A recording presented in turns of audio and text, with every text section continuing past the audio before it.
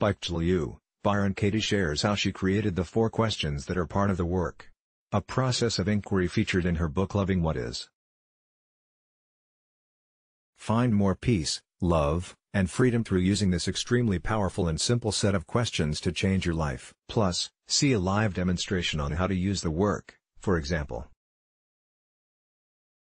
Spiritual rape. All excerpts in this blog post are from Byron Katie, Loving What Is Katie, B., and Mitchell, S., 2002. Loving What Is, 4 Questions That Can Change Your Life. New York, Harmony Books. Byron Katie's Personal Transformation. How she came up with the work. In her book Loving What Is, Byron Katie describes her transformation from an angry, depressed mom to a joy-filled, awakened being. In the midst of an ordinary life, 2 marriages, 3 children, a successful career, Katie entered a 10-year-long downward spiral into rage, paranoia, and despair. For 2 years she was so depressed that she seldom managed to leave her home. She stayed in bed for weeks at a time, doing business by telephone from her bedroom, unable even to bathe or brush her teeth. Her children would tiptoe past her door to avoid her outbursts of rage. Finally, she checked into a halfway house for women with eating disorders, the only facility that the insurance company would pay for. The other residents were so frightened that she was placed alone in an attic room.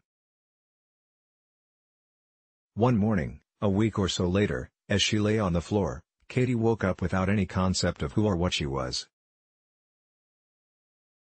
There was no me, she says. All my rage, all the thoughts that had been troubling me, my whole world, the whole world, was gone. At the same time, laughter welled up from the depths and just poured out. Everything was unrecognizable. It was as if something else had woken up. It opened its eyes. It was looking through Katie's eyes. And it was so delighted. It was intoxicated with joy. There was nothing separate, nothing unacceptable to it, everything was its very own self. PX Her daughter shares her observations on Katie's transformation. We knew that the constant storm was over. She had always yelled at me and my brothers and criticized us. I used to be scared to be in the same room with her.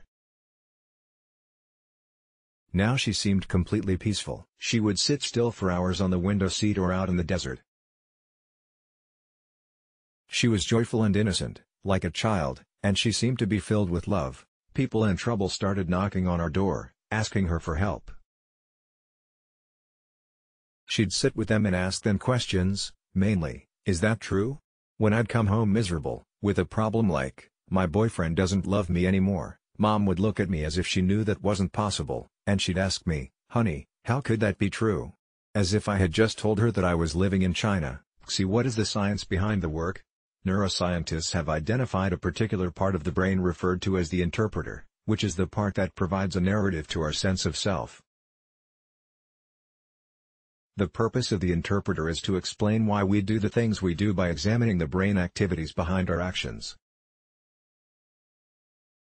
Byron Katie's The Work is designed to flag the mental activity that creates the narrative we become attached to and change our relationship to it. Perhaps the most important revelation is precisely this, that the left cerebral hemisphere of humans is prone to fabricating verbal narratives that do not necessarily accord with the truth. Antonio Damasio, A. 1999. The Feeling of What Happens, Body and Emotion in the Making of Consciousness. New York, Harcourt Brace, p. 187. The left brain weaves its story in order to convince itself and you that it is in control. What is so adaptive about having what amounts to a spin doctor in the left brain? The interpreter is really trying to keep our personal story together. To do that, we have to learn to lie to ourselves. Michael Gazzaniga, The Mind-Body Past, University of California Press, 1998, p. 26. How will your life change from doing the work? According to Byron Katie, the work brings to life an innate aspect of our being. She notes that over time, the students that have gone deeper into the work find that they suffer less. What Katie's students say, the work is no longer something I do. It is doing me. They describe how, without any conscious intention, the mind notices each stressful thought and undoes it before it causes any suffering. Their internal argument with reality has disappeared, and what remains is love for themselves, For people and whatever life brings, 13 suffering is caused by attachment to a deeply embedded belief. It's a state of blind attachment to something that you think is true. In this state, it's very difficult to do the work for the love of truth, because you are invested in your story. Your story is your identity and you do almost anything to prove that it's true. Inquiry into self is the only thing that has the power to penetrate such ancient concepts. P293 Katie describes how she now relates to the realities that are presented to her and how she is accepting the world as it is. Because of the work, she has achieved a fearless mindset and it feels like heaven. I am a lover of what is, not because I'm a spiritual person, but because it hurts when I argue with reality. We can know that reality is good just as it is, because when we argue with it, we experience tension and frustration. I don't feel natural or balanced. When we stop opposing reality, action becomes simple, fluid, kind and fearless. P3 Life is heaven, except for our attachment to a story that we haven't investigated. P187 If I'm not clear on my thoughts, then I'm going to project all my craziness out onto the world, as the world, and I'll perceive a crazy world and think that it is the problem. We've been working on the projected image for thousands of years and not the projector. That's why life seems to be chaotic. It's chaos telling chaos how to live differently, and never noticing that it has always lived that way and that we have been going about it backward, absolutely backward. So you don't drop your thoughts of chaos and suffering out there in the apparent world. You can't drop them, because you didn't make them in the first place. But when you meet your thoughts with understanding, the world changes. It has to change, because the projector of the entire world is you. You're it.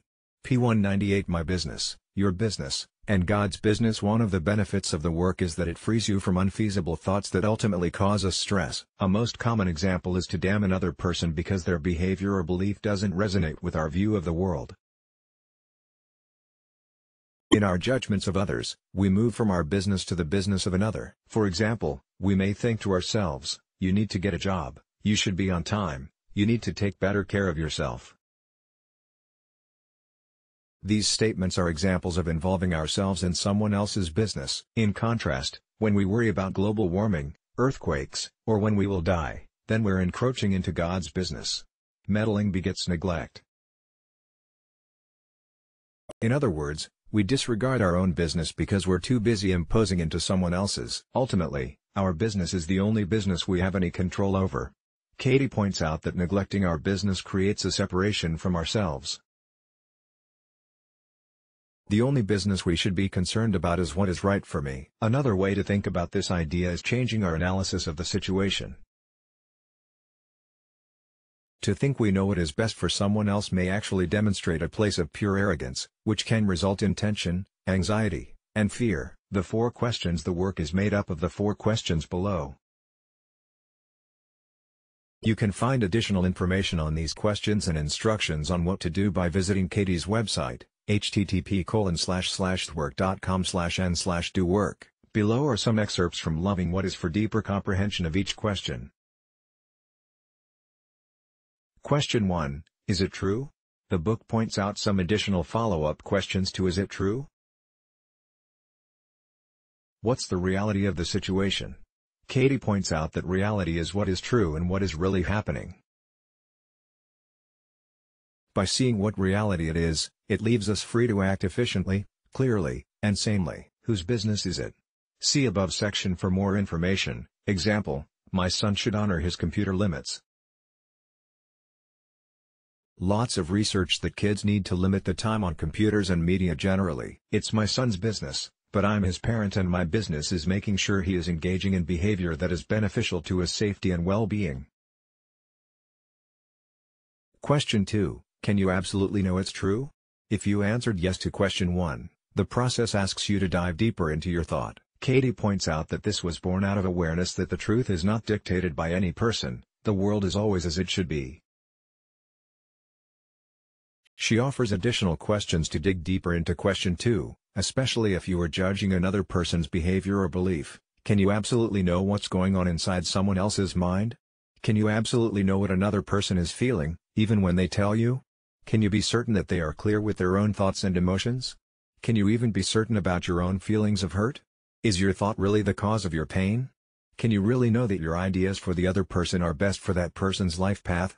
If you still think it's true, then Katie suggests that you consider these ideas. Take your statement and add "and it means that." What do you think you would have if reality Y cooperated with you? What is the worst that can happen? What's the should? What must the other person do to meet your expectations? Where's your proof? Example: my son should honor his computer limits. If my son is always plugged in, it means that he will lose his social skills and ability to fit into societal norms. Can I absolutely know this is true? No, if reality cooperated with me, my son would not be interested in video games, YouTube videos, and would be more involved with a variety of other positive activities. Can I absolutely know this is true? No, the worst possible outcome is that my son spent so much time on the computer that he lost his valuable time to discover his passions in life. Can I absolutely know this is true? No, my son should limit his media time because he knows the research on its harm and on his life. Proof: American Medical Association has done studies that suggest only 2 hours. Question 3. How do you react when you think that thought? This inquiry helps you understand the internal cause and effect on believing a thought. Katie shares a personal experience of when she questioned her thought that people should be more loving. She explains that when she moved to stillness and saw mental pictures created from that thought, she began to sense her unease, sadness and guilt. She saw the suffering created by that thought. The inquiry loosens the attachment to a thought.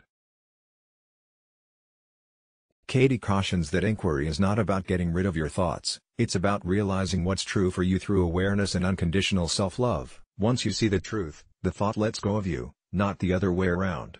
Here are some additional questions to explore the effect of your thoughts. Can you see a reason to drop that thought? Can you find one stress-free reason to keep the thought? Example: my son should honor his computer limits. Worst-case scenarios make me go into a place of fear and judgment of myself and my son. I'm the parent and am responsible for setting clear boundaries for what will keep him safe. Question 4. Who would you be without the thought? Katie suggests that you close your eyes and envision the person you judged is sitting in front of you.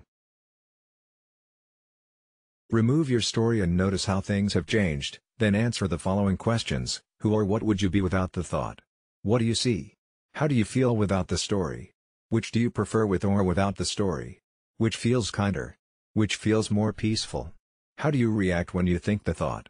How do you treat others when you believe this thought? Were your feelings the result of the other person or your own judgments about it? As we answer question 4, we no longer identify with the thought but with the reality of the moment. After you complete this inquiry, the next powerful step is the turnaround. This phase allows you to own the problem versus project it out there onto someone else. You realize that your fears were being projected onto someone else, so you turn those thoughts around to examine if they deem true or truer when applied to you. Turn around the statement on yourself. Turn it around to the other person. Turn it around to the opposite.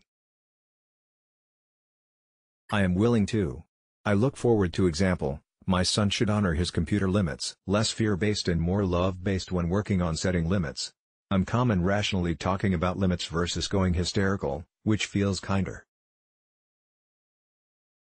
Turnaround: I should honor my computer limits. I should honor my son's computer limits. My son should honor his computer limits. I am willing to be flexible with computer limits. I look forward to when my son doesn't honor his computer limits. Let's block ads. Why?